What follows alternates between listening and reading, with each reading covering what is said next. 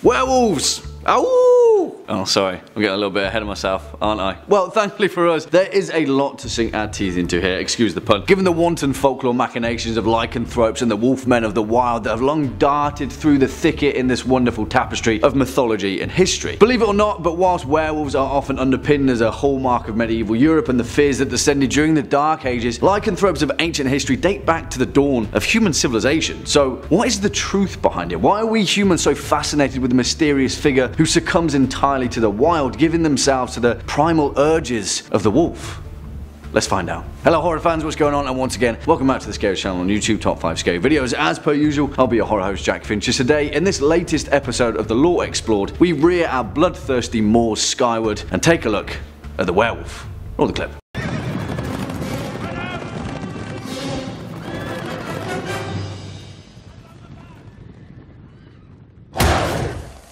For the curious amongst you, that clip was from 2010's The Wolfman, starring Benicio del Toro as one particular wolfman with a few daddy issues, illustrating the archetypal mysticism and many taboos that evidently come with being a lycanthrope, particularly if you're a 19th century aristocrat in Victorian London. And as some of you may know, The Wolfman is a near-direct remake of 1941's The Wolf Man, starring Lon Chaney Jr. as the titular beast man in question, which is widely considered to be the most recognizable and most cherished original version of the werewolf myth ever created on film. And whilst it certainly wasn't the first, it's one of the best, and it gave popular rise to what we now consider to be werewolf horror cinema, cementing other actors such as the legendary Paul Naschy, Henry Hull, Oliver Reed, Jack Nicholson and David Norton in their iconic lycanthropic roles. But first, before we give credit to the hallmarks of horror cinema that the image of the werewolf has become, let's first begin where all things should. Etymology. After all, what's in a word? As you may imagine, the word werewolf comes from the Old English compound of were, meaning man, and wolf, meaning, well, wolf. Now, although this is certainly the clearest definitive origin of the term, there are other far older origins of similar sorts of terms. Low Latin describes the gerulphus, which the French later misheard as garrevue, which means beware, harking back to their description of the iconic loup-garou, a wolf to be aware of. But it's older than that still, and although the Norman Frankish described the werewolf, Old Norse describes the varulfa, or in much rarer terms the ulfhedin, one in wolfskin. In modern Scandinavian there is even the kveldulf, the evening wolf, considered to be derived from the name of the legendary Kvedulf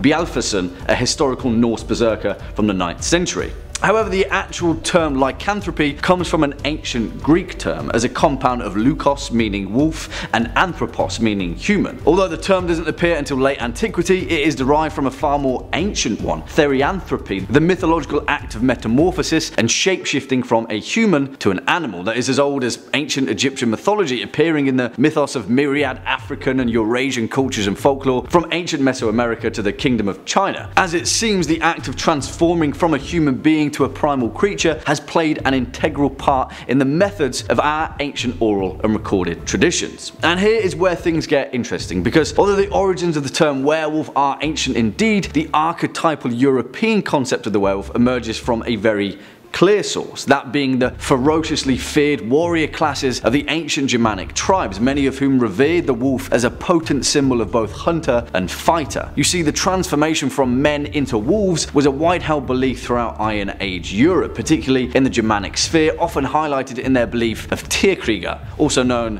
as Woden or Odin in Norse, the leader of the wild hunt himself. Interestingly enough, it has also been noted that the metaphorical image of the widespread belief of wolf men in ancient Europe and the wider Indo-European sphere is directly correlated to the tribal transition of Europeans moving from fruit gathering to predatory hunting during the Iron Age, a forgotten cultural practice that was revered by ancient pagan European society. In 440 BC, the ancient Greek historian Herodotus in his histories described the Nuri, a tribe which he placed in the northeast of Scythia, where all of its members transformed into wolves once every year for several days, where they roamed the wild before changing back to their human forms. Now, in all likelihood, this was a tribe that is now part of Russia, and the tribespeople of the Nuri were most certainly using wolf skins and pelts for warmth during winter, but still, the metaphor is what's important here. Similarly, in the 2nd century BC, the Greek geographer Pausanias described the story of Lycaon, the king of Arcadia, who was transformed into a wolf following his ritualistic murder of a child. Lycaon's transformation was bestowed upon by Zeus after his attempt to serve him human flesh to discover if he truly was a god, depicting cannibalism and murder as a grave taboo, and the result being this primal, torturous prison. As written by Ovid in his Metamorphosis, describing the transformation of King Lycaon, he tried to speak but his voice broke into an echoing howl. His ravening soul infected his jaws, his murderous longings were turned on the cattle, he still was possessed by bloodlust. His garments were changed to a shaggy coat and his arms into legs. He was now transformed into a wolf. However, although numerous are these references to man transforming to wolf in ancient literature, it is older than even that. You see, the first ever allusion to a man transforming into a wolf astoundingly dates back to the oldest surviving great work of literature in human history, the Epic of Gilgamesh, dating back to the 3rd dynasty of Ur, roughly around 2100 BC. Lycanthropy, as it seems, is a tale as old as time. But why? What is it of these monsters to men? What is this morbid fascination that many of our cultures have held with the act of this primalistic transformation? Inexplicably, as ancient history is often suggested, it occurred with the debasement of the human moral spirit, succumbing to the bloodthirsty primal urges of a violent act, murder, cannibalism, the sight of a frightful massacre, not in any sense of the martial or the art of war, because as we know the ancient world certainly enjoyed a battle or two, but in the actions outside of what was considered moralistically sound of the time. And perhaps here is where the werewolf tale begins to take on its far more human sensibility. You see, the werewolf is a bizarre construct. It comes from a cultural function of damning, violent and bloodthirsty actions, but as Europe wrestled itself from the grip of the Roman Empire, the cultural myth of the werewolf seemed to expand into the role of almost a guardian of sorts, albeit one that was primed for feasting on human flesh. You see, the Germanic pagan traditions that we previously spoke of persisted longest throughout the Scandinavian Viking Age. King Harald Fairhair of Norway was said to have commanded his troop of Ulfhednar, often mentioned throughout the Volsunga saga, fearsome berserkers who wore the skins of wolves to channel the spirits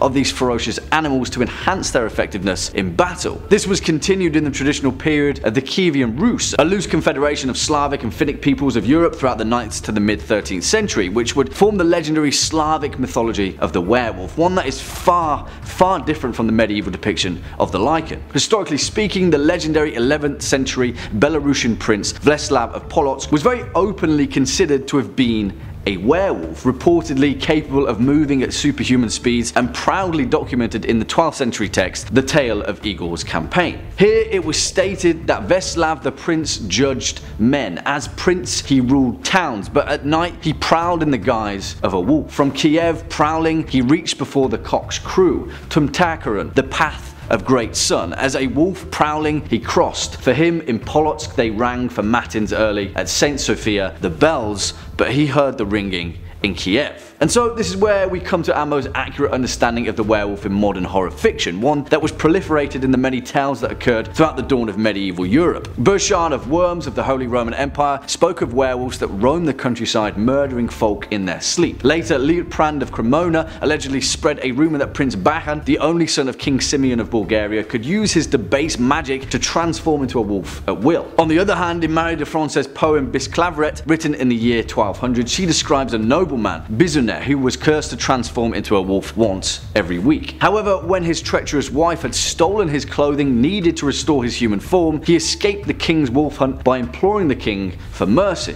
and then as an act of penance accompanied the king as his own werewolf bodyguard.